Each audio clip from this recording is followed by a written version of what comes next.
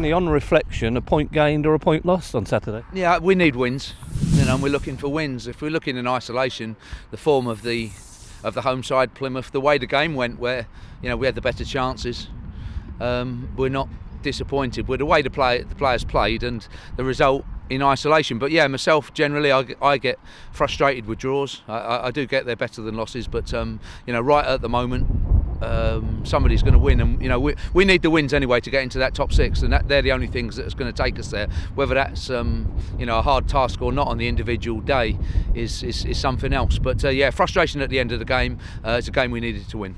You didn't have a lot of draws up to 2 weeks ago. Now you've had two on the trot. Yeah, very different types. Obviously, the 3-3 draw at Rochdale was totally different from Saturday, which was, pretty much Saturday. Two pretty good teams playing against each other. But each game is different, and as I said, for us, we do need to go for the wins. That has to be the case. Saturday's performance and result anyway keeps it there for us, and that's the most important thing. We've got again another big week. It's great to be involved in these weeks where we go out to Bradford, then we host Charlton on Saturday. Great games for us to be involved in towards the end of the season, and I'm pleased to say everything to play for. Bradford City represents a kind of different challenge, and I would imagine the pitch is going to be a bit iffy.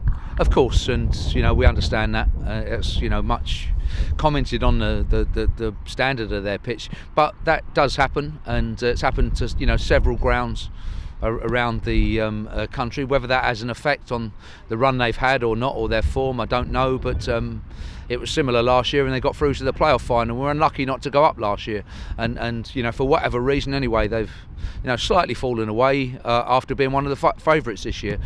Really anyway, it's doesn't undermine the size of the challenge. They'll be wanting to play well for their own reasons, as everybody does, and it's about us making sure that we get our form right, sense the opportunity, because again it's a real big opportunity that we have, and can be a real key one in people's careers. When you're playing on a pitch like that, do you have to adapt different tactics, a different game plan? Yeah, slightly, but I don't think you should be too obsessed with it either. Players can tell and work out in terms of common sense the areas that they play in, and it's something that I won't be overemphasising anywie. You've got to adapt and play what you see at that particular time. We have with all of our players fit enough to I think cope with many different scenarios, and it's about just keeping those players fit and then making the right choices. As you say, Bradford City have fallen into a bit of an abyss. It's easy to do that, and we've somehow kept clear of that all the way through. Yeah, we've had key runs during the course of the season where we've kept ourselves in there, which has kept us sort of where we are now, just on the fringes of the promotion places, but all of the time well within a really good call of getting promoted, and we're still there with four games to go.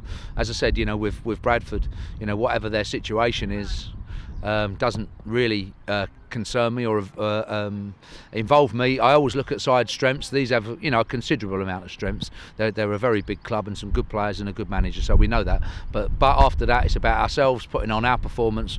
We want to be able to compete and be very, very strong in this division, and if we get things right, we can. Are you looking to freshen up tomorrow, or same team? Yeah, no, we'll be looking to freshen up. Yeah.